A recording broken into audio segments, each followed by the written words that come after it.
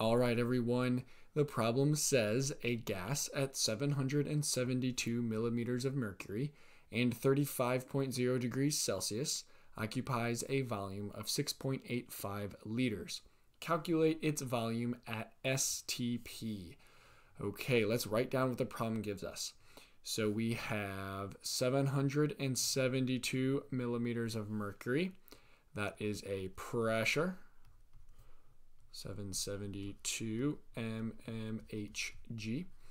We have 35.0 degrees Celsius. That is a temperature.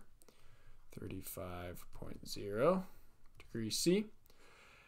And a volume of 6.85 liters. So we have a volume 6.85 liters.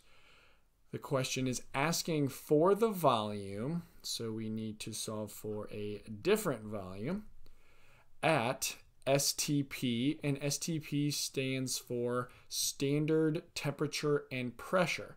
So that's giving us another temperature and another pressure. Standard meaning for temperature 0 degrees Celsius, which is 273 Kelvin. And standard pressure would be 1 atmosphere, or for this problem, that is equal to 760 millimeters of mercury. So that's everything the problem gave us. How we're going to solve this problem is using the combined gas law, which is P1V1 over T1 equals P2V2 over T2. So since we have two sets here, up top we have, let's say, P1, T1, V1, and then the other set down here we'll call V2, T2, P2. So we can manipulate our combined gas law to solve for V2, which is what we're looking for. So to do that, we are going to, on both sides, multiply by T2 over P2. And we're doing that so that P2 cancels over here, and so does T2, which leaves us with only V2, which is again what we're solving for. So let's write this equation again. We're going to have T2P1V1 over P2T1 equals V2. So now we can plug in our values into our equation and then solve. So for T2, we are going to take 273 Kelvin. Okay, multiply that by P1, which is 772 millimeters of mercury, mmHg, times V1, which is up here, 6.85 liters. Okay, and that is all over P2, which is 760 millimeters of mercury.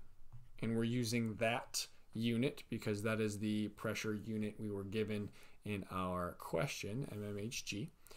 So that times T1, which is 35.0 degrees Celsius. Now, when doing the gas laws or a gas law problem, we need to have all of our temperatures in Kelvin.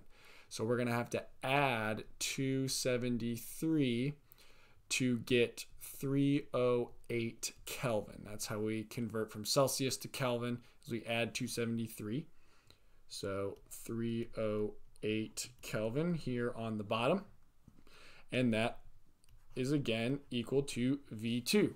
So before we do our math, let's look at our units and make sure everything cancels. So on top we have Kelvin, on bottom we have Kelvin. We have millimeters of mercury on top and millimeters of mercury on the bottom, and that leaves us with just liters, which makes sense. We're solving for volume, so we should have units for volume left, which is what liters are. So now we can plug this into our calculator to solve. Okay, so we are going to start with 273. We're going to multiply that by 772. We're going to multiply by 6.85. Hit divide, and then we're going to open parentheses to make sure our order of operations stays as it needs to be.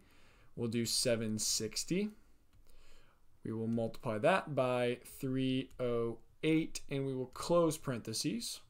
Hit equals, and our calculator says 6.1674 with a couple more digits in there. But we're going to round this to, let's say, 3 significant figures. So we will get a final answer of 6.17 liters.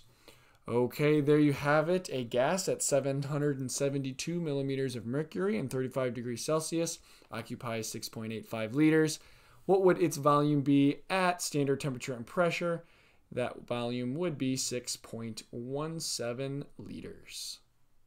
All right, if you want to see another example, click in the top right. Please like this video if it helped you in any way. Feel free to look in the doobly-doo below for additional help and resources. Please subscribe and ring the bell to get notified for new videos. And thank you so much for watching.